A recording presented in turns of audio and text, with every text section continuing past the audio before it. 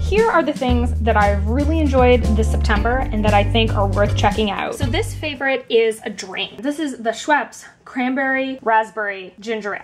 Not to be confused with a ginger ale that just has cranberry. This is very different. Let me emphasize this, because last year they released this and it was amazing. And then we realized, oh, it's limited edition. And so we kept trying to find it, and we couldn't. Schweppes, I would say if you happen to watch this, please make this all year round. I know that cranberry is supposed to be just seasonal for like Thanksgiving, but this is amazing. This is so good. This is sweet. This is delicious. This is like my favorite beverage, to the point that now that they have it out this year, we have 5 freaking cases. We have 5 cases of this in our apartment right now, and I want to buy more. It's amazing. That's all I can say about that. Another favorite is, of course, it's fall. What comes out at every store? Pumpkin spice latte. Now, to be honest, I haven't tried all the different ones. McDonald's now has one, which I really want to try, but standard, classic, Starbucks, pumpkin spice latte. I've been drinking about 2 of these a week, and I love them. They're delicious. I get the normal recipe.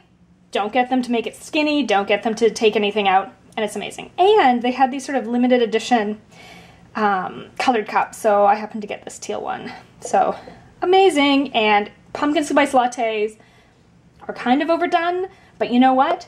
They're delicious. That's just how it is. More in the food realm, we were in the Lindor Lindt store, and they have seasonal Lindt balls. So they have ones with ghosts, and they have little jack-o'-lantern pumpkins. These are both actually just milk chocolate, but they're still good. They did have a pumpkin spice Lindt ball that I tried. I wasn't the biggest fan, but I think these are just really cute and festive for fall. Check them out. So another one of my favorites is this giant cat face, which actually is a pencil case.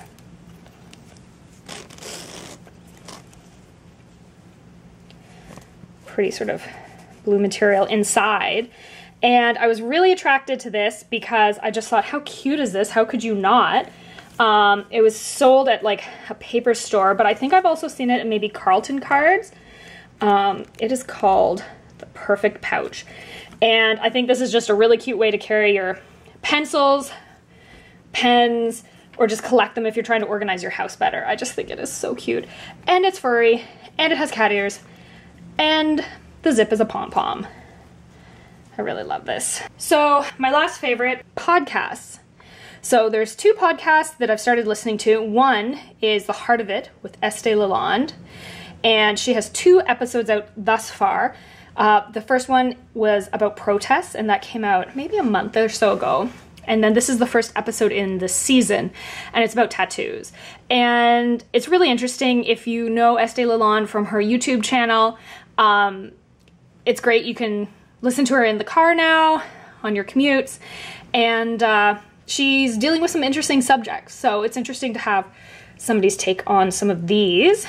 And then another podcast that I'm definitely loving, that I found through Estée being on their podcast, is Jules and Sarah the podcast. I will say this is the funniest podcast I've heard in a long while. I just finished listening to Life Hacks episode in my car on the way home, and I was laughing out loud while stuck in traffic. So you know what? Good for them. Check them out. And check out Estée's. As well, I guess I could do a whole episode on podcasts I love, A Piece of Work. And I started listening to this maybe about a month or 2 ago. And this is by Abby Jacobson. So she is one of the co-creators, co-stars of Broad City. Her podcast is amazing. She has a fine arts background. And so in this, she's actually going and talking to people about different pieces of art, mostly that are at MoMA, because it's a co-production with them, the Museum of Modern Art in New York City. I've been to that museum. I love it. I wish I had more time to be there. But if you're kind of interested in art or interested in learning about just interesting things with art, I really recommend this. And again, it sort of has that humor side to it. So Loving the podcast this September. So that's it. I just have a few things that I've really been digging right now. If you like these videos, please give it a thumbs up. If there's anything that you've been digging this September, any podcasts, beverages, candy, fun, random things, let me know down below. I am always happy to find new things. And as always, thanks for watching. Bye!